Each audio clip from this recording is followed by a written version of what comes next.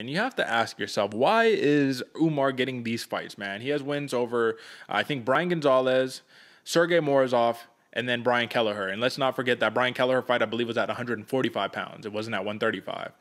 So you get a Nate Maness who is coming off of a beautiful, nasty second round TKO victory over Tony Gravely, our boy right there. You know what I mean? The dude who has fireworks in his hands too. Wins over Luke Sanders and Johnny Munoz, man, and Cameron Van Camp, right? So that wasn't in the UFC though. So he's 3-0. Nate Maness is 3-0 in the UFC. Though there's been a little adversity, he's 3-0 in the UFC. Umar is only 2-0 in the UFC. But the question here, AJ, is why exactly are we not giving a step up for Umar Nurmagomedov? You know what I mean? Dude is on open minus 700 favorite. Let me just take a quick look, AJ, at what the live odds are right now, because currently Umar Nurmagomedov is a minus 900 favorite. Brother, I don't understand. What are we doing here? Why are we is it because his last name is Nurmagomedov? Please explain to me. What are we talking about? I think they might just be giving him the slow route. But honestly, Derek, I don't know if Nate Maness, however you say his last name, excuse us, but he's the real deal, man. He was hurt in that Tony Gravely fight and was able to come back. So maybe it's because he looks a little chinny. There's a thing where Maness however, throws his jab, but he brings his right hand down, and it could be something like that. But it could just also be that last name, Nurmagomedov, excuse me, because I feel like it just holds so much power in the press of the MMA world that it's almost undeniable, you know? Yeah, absolutely. So the question is going to become here for Umar Nurmagomedov, man. What is his best path to victory against Nate Maness? Sorry, because I don't know. I really don't know. But what do you think is the best path to victory, brother? Because if you look at his last 5 victories, 4 of them have come in by submission, all in the first and second round.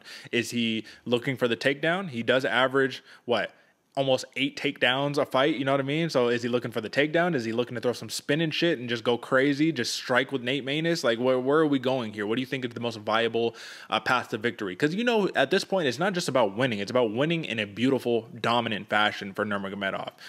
You have to do something spectacular, especially when you're fighting these types of dudes. However, I do agree, Nate Maness is not a dude who you should underlook or undercount. It's not a dude who you're just saying, oh, this is just going to be a can, I'm just going to roll over. This is not like a Michael Venom Page fight, you feel me? Like, so what are we talking about here? How does he go for his path to victory? Yeah, I think Tony Gravely was able to, or thinking he had Nate Maness hurt, taking him a little easy, and next thing you know, you're looking at the stars. So definitely not a fighter to take lightly. And I also kind of, so the question you phrase, what's the most lucrative way for Umar Nurmagomedov to get this fight done? I think it has to be starting off on the feet, throwing those kicks, those question mark kicks, get Maness thinking about another way, and then shoot for that single leg, get him down to the ground, double leg, however you want to get it done, and get Maness to the ground and pound, smash season all day long. It's kind of how the storybook has been written for the Nurmagomedov line. Now the thing with Umar is he has better striking. He is phenomenal with the legs. And I think on this one, man, he's going to try to prove that he also has hands. I think the ego might get a little involved on this one, because not only does he want to live up to the name of his cousin, but I think he wants to surpass it. And how do you surpass that? Show everybody that not only can you smash season all day long, but you can throw these hands as well. And I think that's kind of where I'm looking to see this fight going. I'm seeing fireworks, man. Anytime I see Umar Nurmagomedov throwing those kicks, as well as if you know who Nate Maness is, this dude brings some heat to every single fight he does, and it leads to a little, good and bad for him. So there could be a lot of fun right here. How do you see it going down? Well, listen, exactly how you said it, that's literally what he does, man. He has the ability to show off with the strike and get you thinking, oh, I'm concerned. I don't want to get hit with a spinning back kick. Next thing you know, a hook kick, something, a wheel kick coming out of craziness. And his transition to take your back and choke you out is almost ridiculous. It's phenomenal. He has those. And once again, not the same, right? But I do truly believe that the Mateusz Gamrot transitions off of his singles are so blazing quick, man. He's able to go from a single to your back in split seconds, and it should not be that easy. Umar can do the same thing, man.